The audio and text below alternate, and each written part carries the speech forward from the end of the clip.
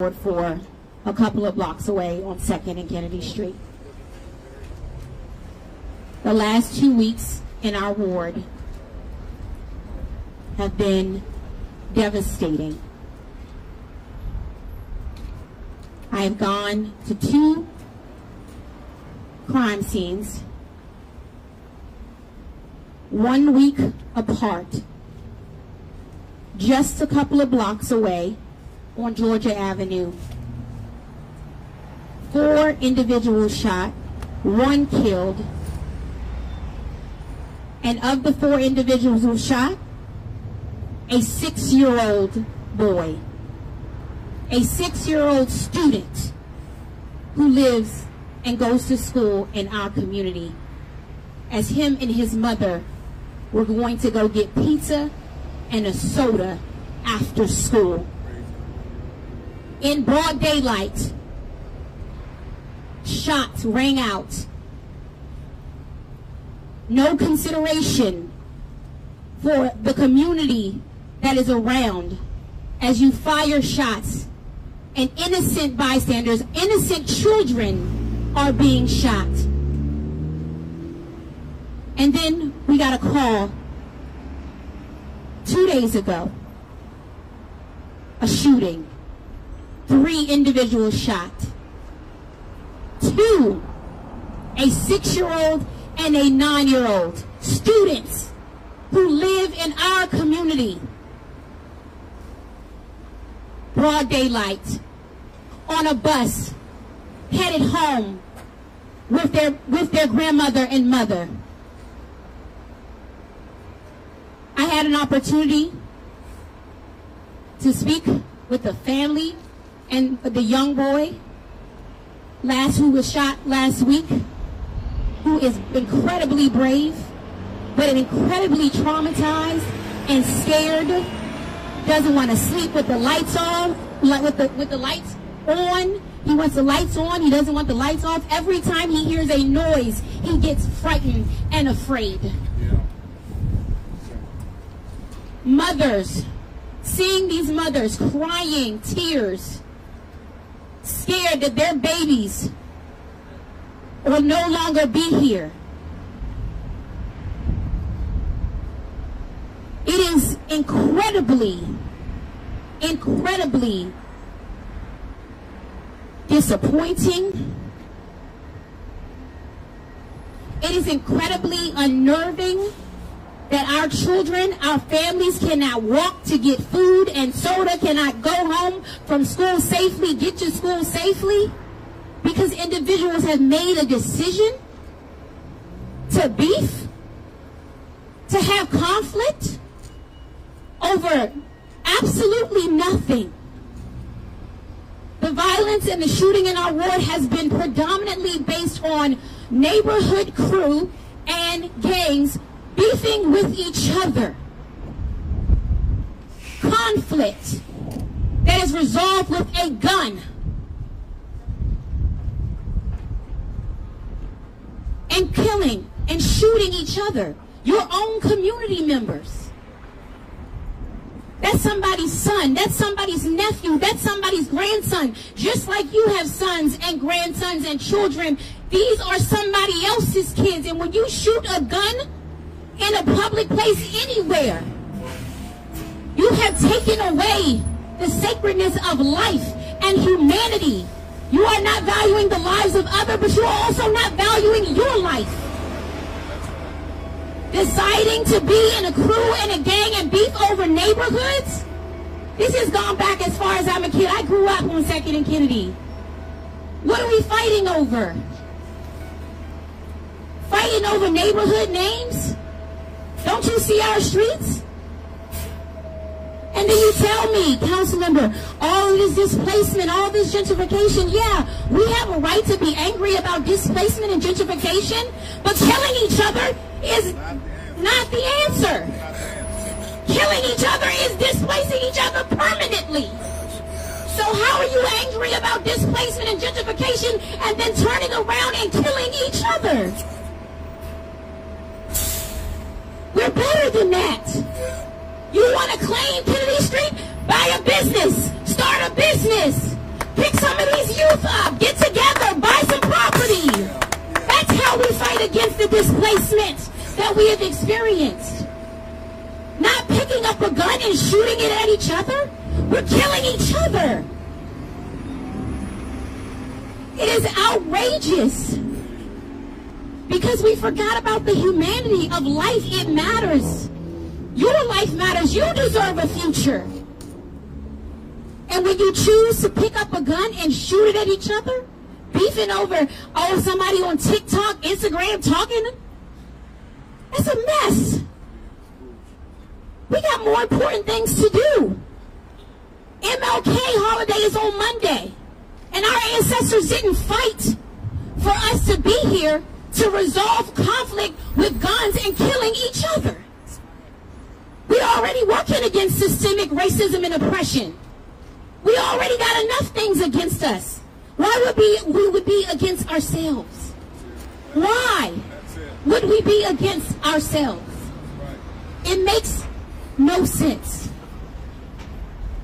I get it. For those of us who grew up here in this community, we have felt the impact of divestment. We have felt the impact of displacement and gentrification.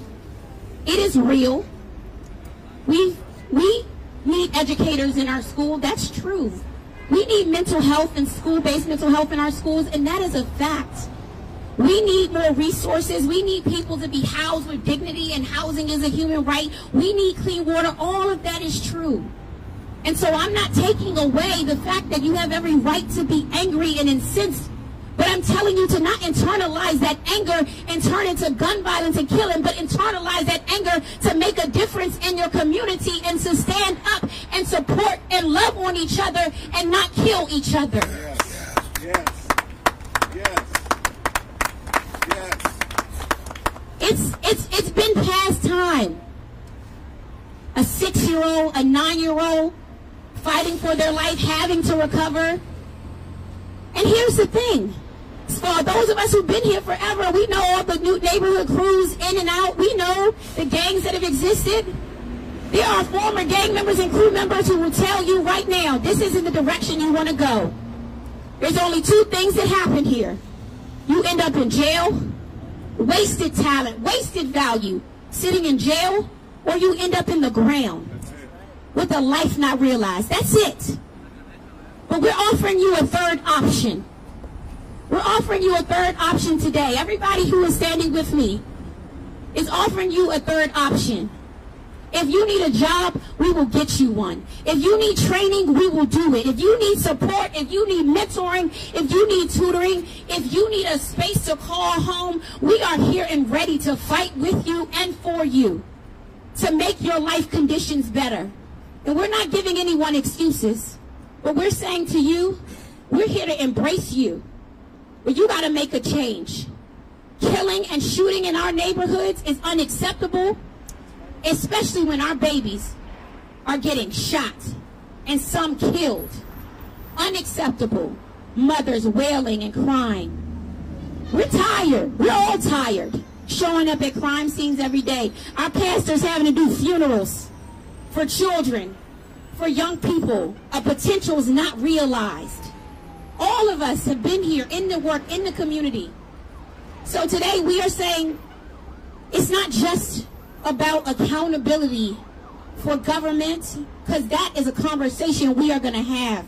But we're not going to talk about the political part. This is about accountability as a community. My grandma used to say it takes a village to raise a child. Who is in a village?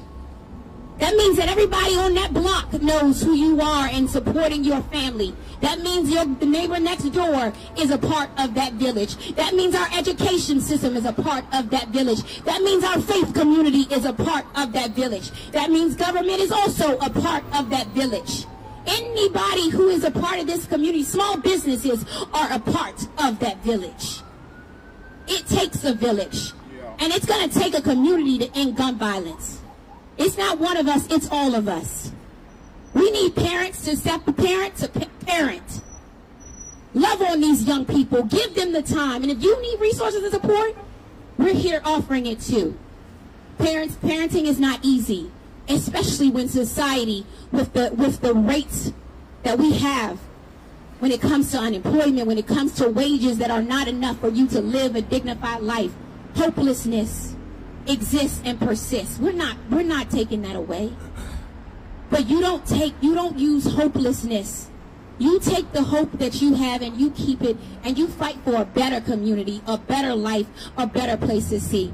So today I'm standing with our community leaders and our faith leaders, and I'm asking for a ceasefire in our community. I'm asking for this conflict over nothing, over Instagram, over TikTok, over Facebook stories, all of it. Pride fighting over crews and neighborhoods that we don't own, buildings that we don't own, blocks we don't own. We're not fighting over that anymore. We're not doing that anymore. That's not what we are about. That's not who we are as a community. Everyone says to me, oh, we so DC. We are. But what does DC mean? What does DC values really mean? It means we're family. It means we're community. It means we stick together. It means we are fighters. We are survivors. And we can't survive. And we can't fight. And we can't build family. And we can't build community if you're making a choice to kill each other and shoot young children in our community. So we're asking you to put the guns down. Put them down. We're asking for the guns to go down. Put them down. Gotta put them down. And if you want someone to come collect a gun, I promise you, we can get someone to collect a gun. We're asking you to put them down. We're asking you to put them down for your community, for your life, for you. That is what this is about. That is what today is about as we stand here. And so I'm going to have some of the leaders who've been working in this community, credible messengers who work every single day in this community with our young people. And the first person I'm going to bring is Coach Rob Nickens, who has a game to coach today, but who's also been mentoring young people in our community for years, who's been a roving leader, who's been a credible messenger, who's been a violence interrupter. And he wants to say something to our community and the young people in our community before he has to go coach a game. Thank you, Coach Rob. Good afternoon. Good afternoon. As I stand here next to my council member, I can feel her shaking. Yeah. That goes to show you how serious business this gun violence thing is. Too many lives are being lost, man. Too many lives. You know, walking past a kid's casket and hearing the moms cry is an incredible situation that you can't explain. I've been to so many funerals in the last 20 years, but more lately in World 4 we've had too many shootings. So please put the guns down. Put them down. I'm begging you to put the guns down. 6-year-old life being taken, 9-year-old kid being shot. We had a 14-year-old kid that played football at Roosevelt, a freshman quarterback shot in the head fighting for his life. It's serious. It's serious. So I'm begging our community. World 4 is a great community. The leadership of Ms. George, she's done a tremendous job in her seat. She wants it to end. I want it to end. Everybody behind me wants it to end. Let's do it together. Hey, if you have to come to somebody, these guys and women behind me are fighters. They fight for the right situations to save a life. That's what we're here for. So please, Ward 4, if you have not heard Coach Rob before, the message is to put the guns down. Put them down. We want to save these kids. They have a bright future, a lot to live for. They got to be put in casket at the age of 6 years old. So thank you for letting me speak to them. Thank you, thank you. Next, we're going to have one of our violence interrupters come and speak. They do the hard work on the ground every single day, and they're so committed to seeing gun violence end in our community, and I want them to have the opportunity to also speak to our community about putting these guns down. Good afternoon. My name is Martinsburg with Kill the Streets. We working at World 1 and World 4. We're in the community. Hold the mic closer. We need the help of the community. Like the council member said, it takes a village. We're in the schools, we're in the elementaries. We need the community to give us input and solutions to get this thing solved. And that's all I have to say. Appreciate you.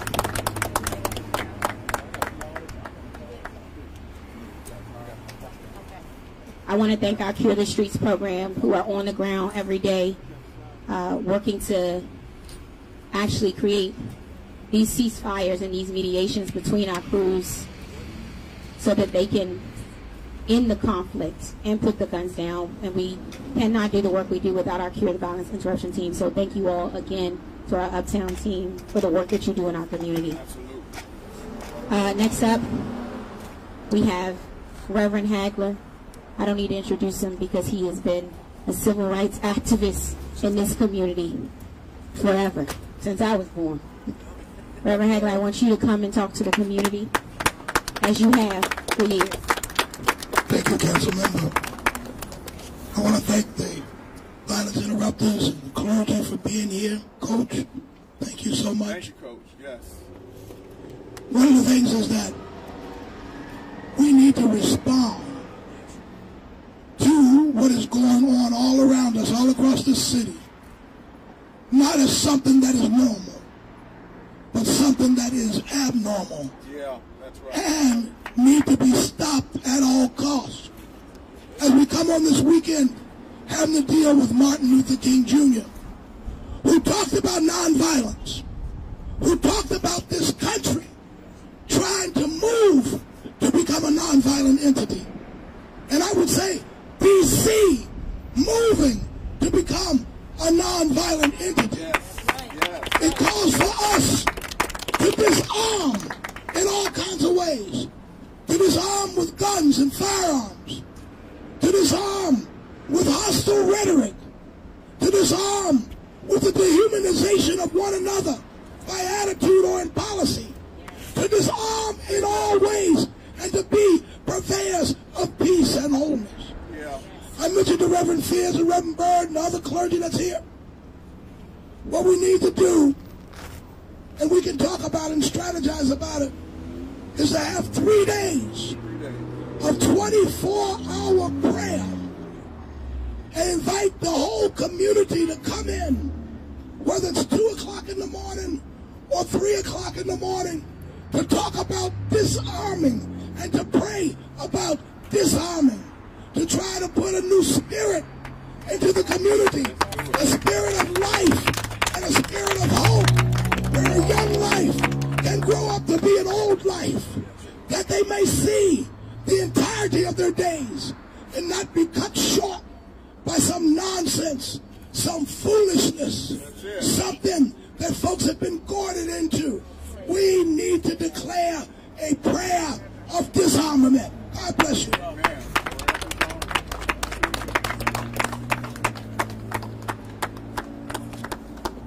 Thank you. I'm going to bring Pastor Reverend Crawford. Reverend Crawford has an initiative. Well, I'm going to let you talk about the initiative. But he has been talking about this and working in our community for a long time about bringing peace and love to our community. Reverend Crawford, thank you so much for being here to talk to our community. First, I'd like to say to the community and those who are having to need to have guns, I'm asking you to stand down. Stand down. Stand down. Stand down. Put the guns down. Why do we need guns? What's the purpose of the guns? If the guns, they don't bring any peace, the only thing they bring is devastation to our community. That's right. If you need to solve your conflicts, go to people who actually can talk you through it. Right at the gym at Emory Recreation Center, there's a boxing coach up there. Ask for Tony. If you want to have a conflict, maybe boxing might be one of the avenues that you can use to solve a problem. You don't need guns. No, I didn't grow up with having guns to solve my problem. You put the guns down or put your hands up. I'm a product from Longfellow Street, right up the street. I went to Truesdale Elementary School. I'm a product of this community. I didn't need a gun. And so all I'm saying to the young people, put the guns down. And for those young men who are involved in this particular act, turn yourselves in. It's just going to be a matter of time you're going to get caught anyway. Someone's going to tell on you anyway. So turn yourselves in. If you're not, or you're afraid to go to the police, come to one of us. You can call the council member's office. You can call one of these churches or one of the ministers. We can take you to the police department. Stand down. And then as the council member mentioned about the initiative, we had a Show Love, Stop the Violence initiative, but it was started at New Redeemer Baptist Church, right up on George Avenue, 5714 George Avenue. And one of the initiatives were to bring people together for conflict, so we can talk these things out, talk to the crews, give them the necessary tools that they can use to resolve some of these issues. And all I'm saying to the community today, it's still our responsibility as a community, as men, to be in these young people's lives. And you know, I feel bad about that I was not able to talk to that young man who pulled the trigger. We're going to have to start using our resources wisely. You just can't throw money at an issue or a grant. You have to make sure the people who understand the problem are the people who actually are addressing the problem. Use wisdom, not political gain to say, oh, we're doing something about it. And so one thing I like about the council member, Janeese George, is that she wants action. This is a call to action. This is not a promise. See, sometimes people make promises that they can't keep. She's making a call out and a roll call even to the churches. This is a roll call for the churches to step up. But she wants not to talk about it. She wants to get this done. Amen.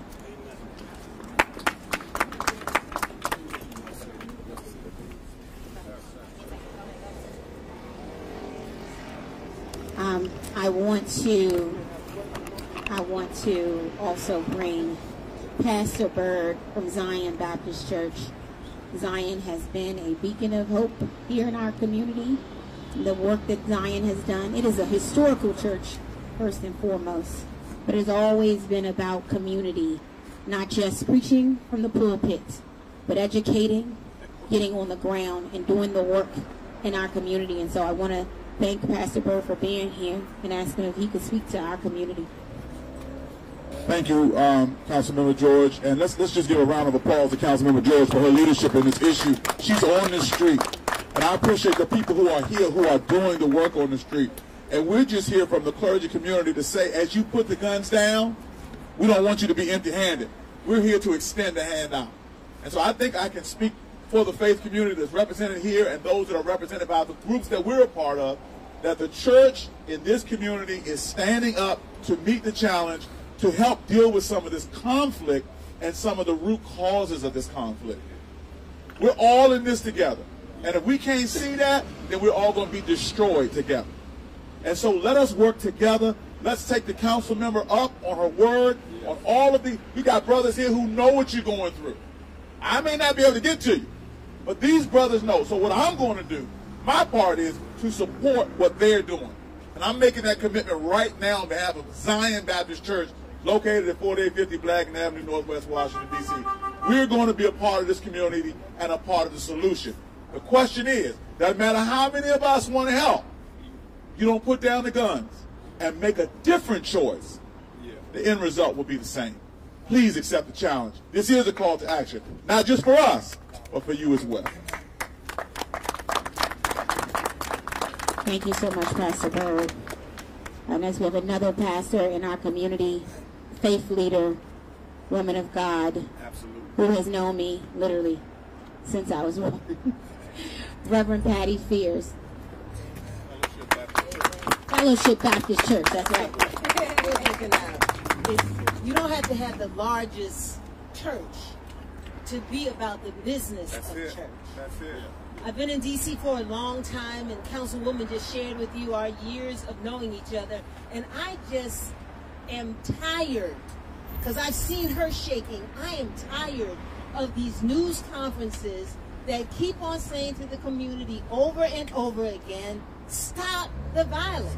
It's time for us to put the guns down and pull up D.C. That's it. D.C. has to stand up. We are being a light in the world. It starts right here. I know our church is right up the street and around the corner. When I saw the violence that took place the other day, I was like, I pass that all the time. I have young people that have to walk past that to get back and forth to the church facility. But we're not a church that you have to come to. We will come to you.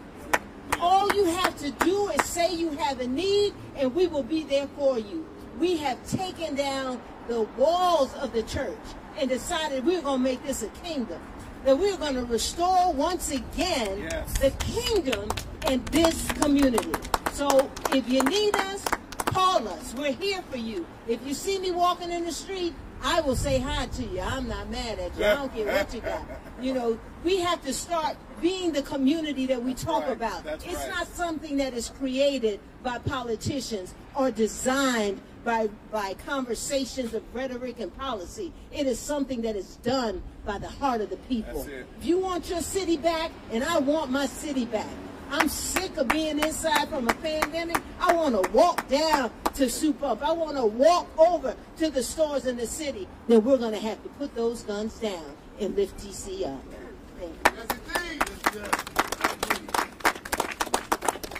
Thank you. Thank you.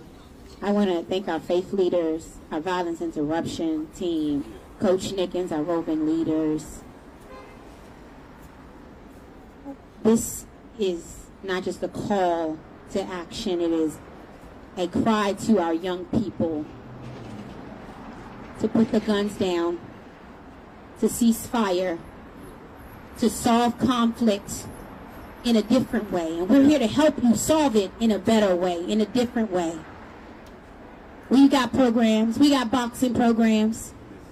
They're here. I saw a few people, I think I saw Brother Al Maliki was in the car from Ceasefire, Don't Shoot the Brothers. He said, if somebody wants to learn how to box, we're here to teach them. Our violence interrupters, they're here to connect you to work, to jobs. We have a Jobs Not Gun Fair that's coming in April. I want every single one of you there. But if you need a job right now, come see us. If you're feeling like you need SNAP benefits, you need connection, government is hard to reach and you're frustrated, I get it. We're here. Come to us. But we can't have this any longer. I don't want to receive not another call, another week, about a young person in our city being shot or killed. The trauma is long-lasting. When we have gun violence in our community, it's not just the person who is shot that has trauma. The community has trauma. Absolutely. And it reverberates everywhere. Pastor Reverend said we're restoring kingdom here, restoring community here, and that is what this is about. I don't care what neighborhood you grew up in, uptown, south side, wherever. We're one DC. We are one family. And if we don't come together and put down the guns and stop killing each other, we're going to get rid of ourselves. We're going to kill off ourselves. That's not what this is about. So, once again, this is a call to cease fire, to put the guns down, to lift our community up.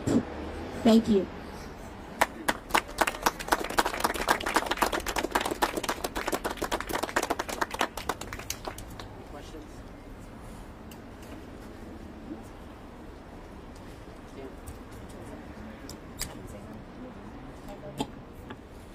This is Jasmine. I grew up with her, but many of you may know her father. What we're dealing with is something that I think I'm going to speak honestly and candidly because I have the time and I'm going to take it.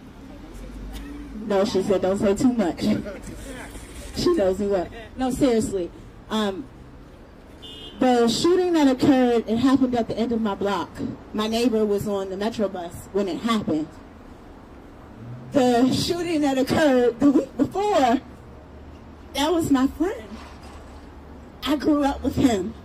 he grew up less than a block away from that Family Dollar. Like, it's to the point that if y'all beefing or if you have problems, they coming back out. They're coming home. They're working. I'm working on we're developing programs.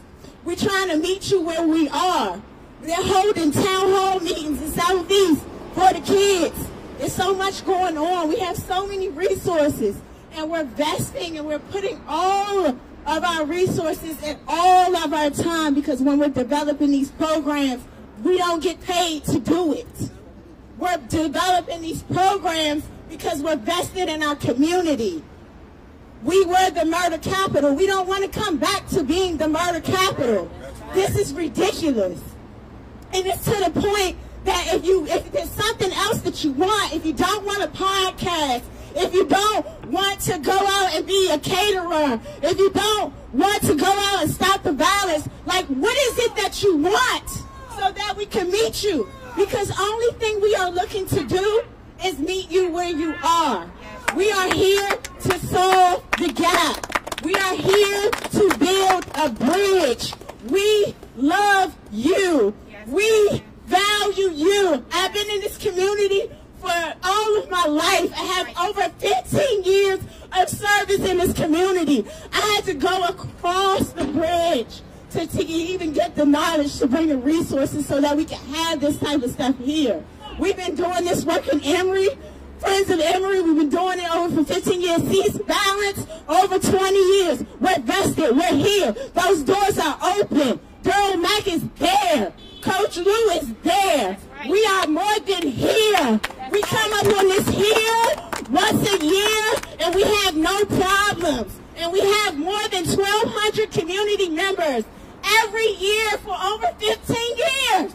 That's right. So we're here for us. That's right. So with that being said, we need to bring back the resources. We need the kids to come into the rec. We need to be able to actually touch you, to see you. I need to know if you're beefing with somebody, if it's a problem. Let us know what the problem is. Let us know what the neighborhood is. Let us know what's going on, because these men, they've gone to jail. They came back. And guess what? Whether you're from Northwest, Southwest, Southeast, Uptown, Trinidad, Kennedy, Rittenhouse, all of that stuff, when you go to federal penitentiary, you are all DC blacks. That's it. That's it. You are all DC blacks. I grew up in the jail, and I don't want my children going up there. My kids go to school up the street.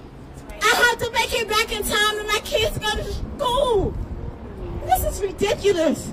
From 3 to 6. 3 to 6 o'clock? No, we don't deserve that. We're not doing it.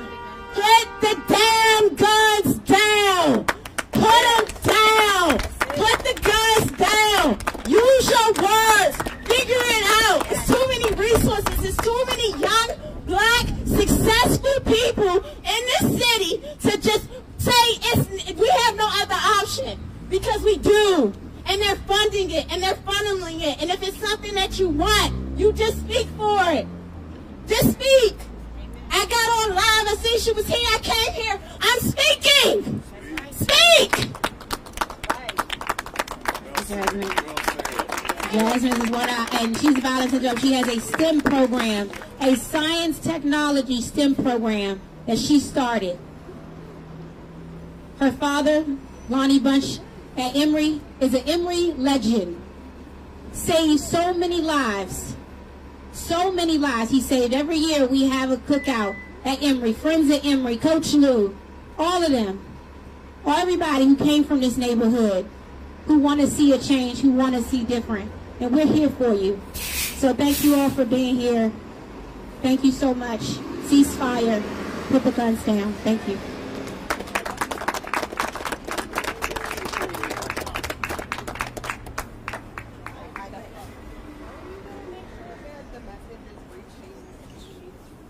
Yeah, the reason I brought these people here is because everybody who is here is actually credible messengers, who actually interact with, who know crew members. We know, we've all grown up here. Everybody you see here grew up in this community. Some of them are former crew members. but we know who they are, and then we know who they listen to. That's why this wasn't about sort of bringing, you know, a panel of government witnesses. This was about bringing people who are from this community, who have been in this community, who's invested in this community, because we're the people who show love every single day. We know who some of these individuals are, and we just want them to know that we are united as a community, and this is what it's going to take. Thank you. Last question here. Yeah. I'm a martial art instructor for I was in Tacoma for 20 years. They